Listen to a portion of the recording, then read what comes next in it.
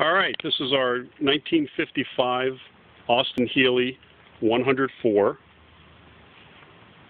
This car was purchased up at the Lime Rock, one of their auto auctions at the Lime Rock track back in the 90s, and was said to be Bill Murph Mayberry's car that he built, and he was a wrench for Penske as well as Al Holbert, race car drivers.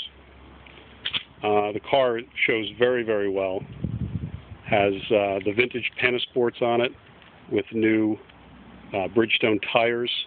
It has the 100S rear, which is a disc brake rear, has the Dunlap calipers on it. Car's very, very clean. Same owner since the 90s.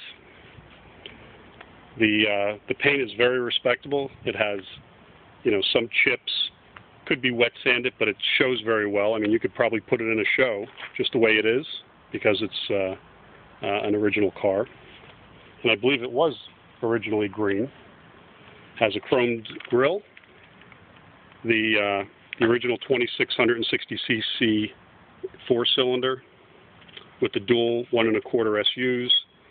The motor was bored 20 over, has a reworked headers.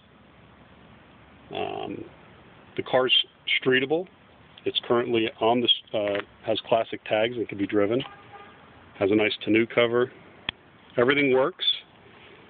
It does not have a fuel cell. It has the original fuel tank with the rear-mounted battery.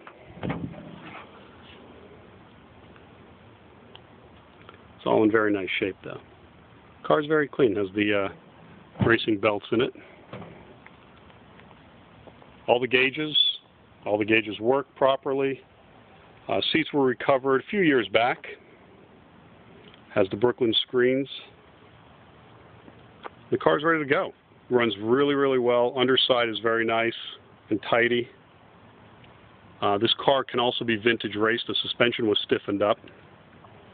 And it has the BN2 4-speed in it, which, when the motor was done, it had a new clutch and clutch setup put in it. And we're going to take the hood off. Take the hood off and we'll fire it up for you. Let's take a look at... Look at that.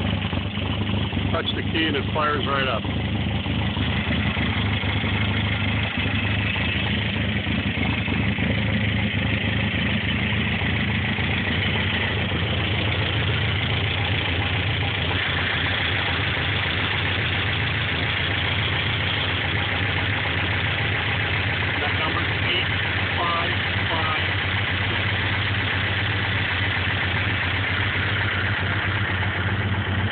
Very nice car, very respectable, easy vintage race car, as well as a beautiful street car with the roll bar.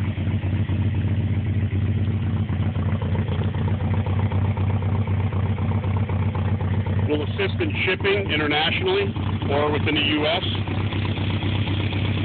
If you have any questions, give us a call. Thank you.